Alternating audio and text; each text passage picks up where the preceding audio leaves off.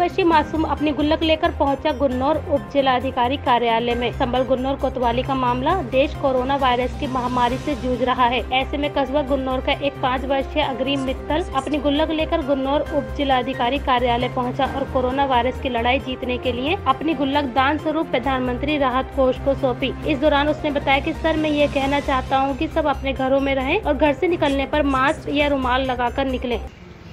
क्या नाम है आपका? अग्रिम मित्तल। अग्रिम मित्तल, आप जो है एसडीएम सर के पास आए थे, क्या करने आए थे? पैसे देने। पैसे देने आए थे? हाँ। किस लिए देने आए थे पैसे? कोरोना से लड़ने के लिए। अच्छा, तो और जो बच्चे हैं उनसे आप क्या कहना चाहोगे?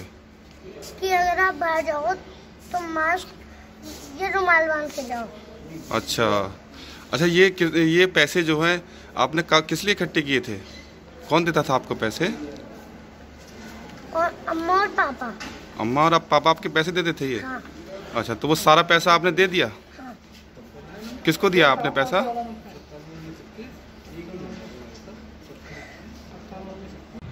सर, अभी एक छोटा सा मासूम बच्चा जो है आपके पास एक गुल्लक लेके आया है सर, क्या है ये मामला सर?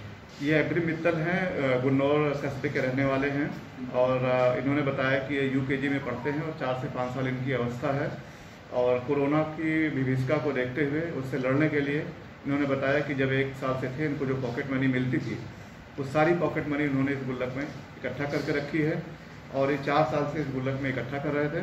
इन्होंने बताया कि हमने बहुत ढेर सारे पैसे इसमें इकट्ठा किए हैं और इनकी मंशा है कि इस पैसे को कोरोना से लड़ने के लिए दे दिया जाए और कोरोना के फाइट में पैसा यूज में आए।